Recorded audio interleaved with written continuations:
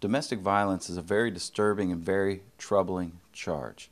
It's troubling for the purported victim, and it's troubling for the person accused. The person accused of committing domestic violence is still presumed innocent.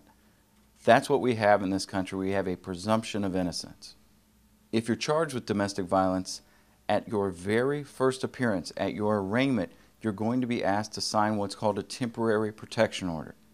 If you sign that, what you're saying is that you're going to stay away from all of the protected parties listed on that document. It may not be just the alleged victim. It could be children. It could be parents. It could be any number of other people listed on that document.